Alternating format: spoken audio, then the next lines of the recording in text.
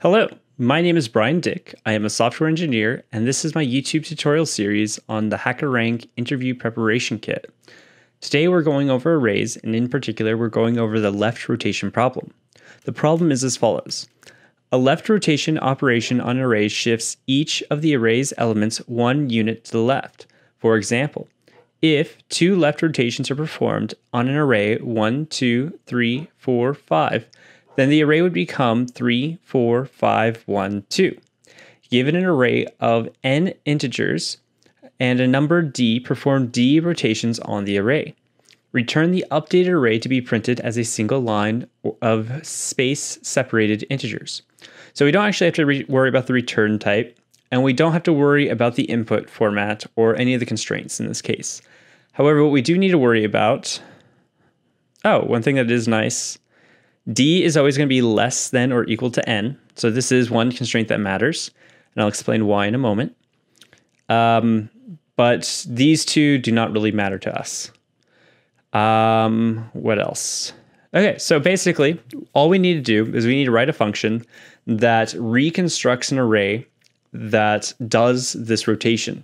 Now, the most naive and simplest way of solving this problem would be to set up a for loop that goes d times, and each time we go through this for loop, we'd be constructing a slightly different vector, since we're using C++, vectors what our container is here. That would be simply starting at 1, going all the way through, and then adding 0 at the end. And then we do this d times, that would create d rotations, and then the final array that we get out of that would be a return. This is the simplest to implement programmatically. However, obviously that is very inefficient time-wise. There is a n space and n time solution that we will be using instead. So with that out of the way, let's go ahead and get into coding. So first, we're going to be using the vector's size. Well, no, we won't. Okay, so since we have this constraint here, that d is always less than or equal to n, which is the size of the array, we don't have to worry about having more rotations than going through the array an entire time once.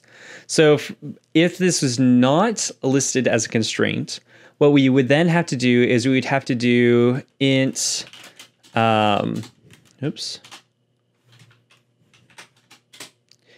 int dd, double d, is equal to something like d mod a dot size. The reason being is this will give us the actual number of rotations, because anything beyond the size n, so like if n were greater than, or if d were greater than n, what would happen is we would do a full rotation after n is equal to d. We would do one full rotation, and then after doing this full rotation, we would then be back to the beginning, and it would just go on as normal. So yeah, there's that. But since d is always going to be less than or equal to, we can completely ignore that. What we do need to keep track of still is we need to have a vector of ints, and this will just call ret since it's a return type. And we will return ret at the end. So how we're going to think about this, if we go into this problem, and in this case we have d is equal to 4, we could simply go to the 4th index, 0, 1, 2, 3, 4, and pick out this as our starting point, go until the end of the array, which in this case would just be grabbing this, then go into a for loop that will start at the beginning of the array and iterate up until d. So we're going to use d as where we start. That's going to be our starting index, so to speak. And it is also going to be our ending point later on. So what we're going to do is we're going to call, we're going to have a, just to make this more readable, we're going to call start index. And this is completely unnecessary, but we're just putting this here to be perfectly clear what's happening. And then int int current index is equal to start index, because I'm going to use a while loop here, so just to make sure all the logic makes sense, we're going to say while the cur index is less than the size of the array. Oops. I'm just going to go ahead and make another int size.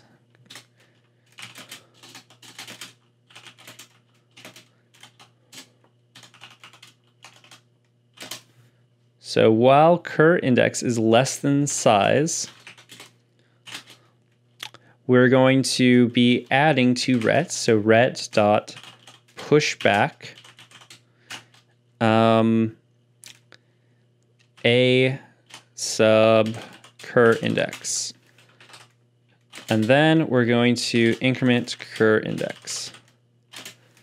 So once we finish this, we will have the portion of the array that we are wanting to have front loaded.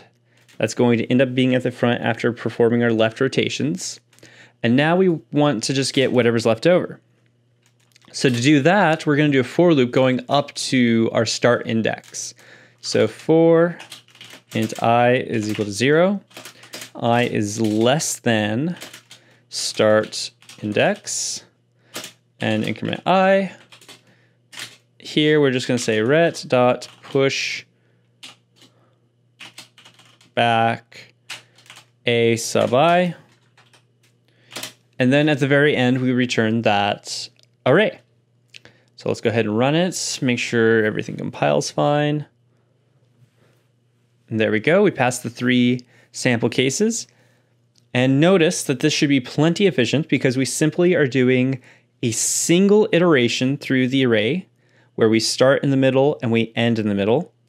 And we are only using a single vector. Therefore, this is going to be n space and n time complexity.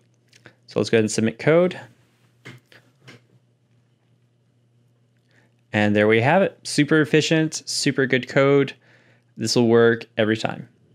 All right, so if you have any questions, please leave them in the comment section below. If this was helpful to you, make sure to give this video a thumbs up. And if you have any questions, make sure to ask them below.